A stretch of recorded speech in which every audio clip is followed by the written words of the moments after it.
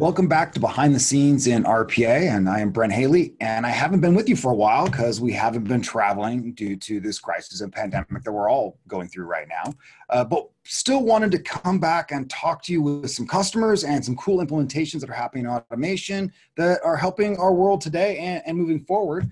One of those is coming back with City National Bank, David Hernandez. Thank you for joining us. You guys have, and we've talked before on some of the great automations you've done for customer service and robots. Wanted to follow up on that, but first, how are you and your colleagues and everybody in your family? Hopefully everybody's well. Hopefully, how's everybody doing? Yeah, thank you for having me back. I really appreciate you connecting with me on this, but we're doing well. Despite everything that's going on, we've managed to, from the family front, everything's going well there, but on the work front, we were quickly able to kind of pivot to a remote work environment.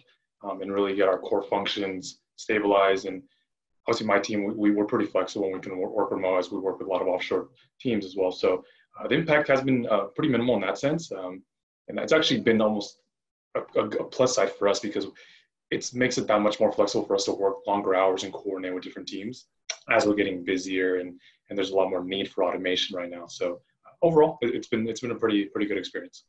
So similar to us, I think we're working maybe even longer hours than we were going to the office and trying to turn the computer off. But remote work seems even more than it was when I was going to the office. But hopefully the team's doing well. Now, last time we talked, you had two kind of end-to-end automations you're running, really customer service driven, account checking. First, how are those going? Let's not discredit that. Yeah, no, they're doing good. All of our existing kind of account maintenance processes, the back office operations that we're automating is doing well. We've got a lot of great feedback from the colleagues in that organization, and then also the kind of the downstream impact to the clients and the other support functions. So overall, it's been a successful implementation within those groups.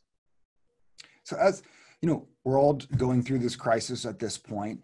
How has this changed? And I know you've done some automations to really help with the SBA loans and your customers. Give us an idea of how automations and what you've done just in recent few months. Yeah, so the biggest kind of projects and initiatives that we've been focusing on over the past few weeks is the SBA PPP loans. So we've actually developed multiple bots to really help streamline that process all the way from the actual application submission to the boarding of the loan. So end to end, we're really streamlining it. And the overall goal is try to secure these funds and get these funds to clients, who are really needing, the additional funds to, continue their business and support that. So that was the overall goal, is to really, again, deliver for our clients in a quick time frame. Now, I was talking to our team at UiPath and I was asking them a few questions before the interview, of course, and they said, you guys are working hard hours, but it was a very quick implementation. Let's talk a little bit about how long that implementation and maybe any issues that you had. Yeah, so one of the bots, we really spun it up in about 2 days. And this one was a bot that was actually interacting with the eTrend portal, which is where the PPP loans are submitted. Yeah. So really quick turnaround on that.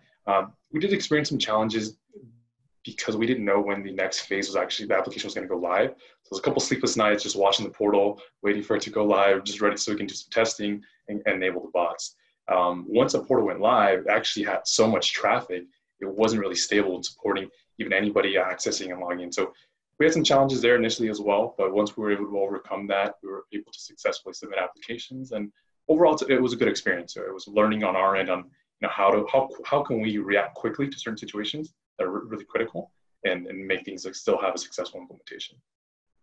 Now, were there any, and of course, I always feel, crisis does drive innovation in some sense. So were there any large learnings, again, from this really fast implementation that you will use kind of moving forward beyond this? Yeah, in our prior automations, we always try to account for every single scenario, every kind of nuance of the process. This approach, we decided, let's focus on the happy path. What's, the 80-90% of the volume that we're going to be getting, really focus on that. Anything else that's, comes across as we'll review manually. That way, that's really what enabled us to get something completed in 2 days rather than our normal, 4 to 6 weeks development timeline. And that's actually kind of really opened our eyes to maybe that's a different approach that we can take, is really just focusing on the happy path, just to provide immediate value quickly, and then take, iterations on refining that. And if, we need to make adjustments on that, that'll increase our throughput overall. But That's one of the lessons learned. I think that is going to kind of carry on to business as usual and other projects that we're working on in the future. Now, you guys are a high customer service bank, of course. Tell me a little bit about your customers and how things and interactions with them have been going during this time. Yeah, we've really maintained our customer-centric approach, really anything that we can do to help them. So there's been a lot more focus on automating processes within those groups, anything that's client-facing or our support areas. So we're really going to continue to focus on supporting our relationship managers to enabling the customers to, whether they need anything on their end to get set up for new products. For example, working on something right now for e-deposits. So that's something that will directly impact our clients in day one, right? So anything that's going to be focused on client experience is what we're going to continue to focus on. And this has also really opened up the doors for areas such as our client contact centers. I know we've discussed in the past, that's a big focus and there's a lot of opportunities there, but that's, given the challenges that we've had recently, that's going to be one of our next focus areas, and seeing how we can implement automation.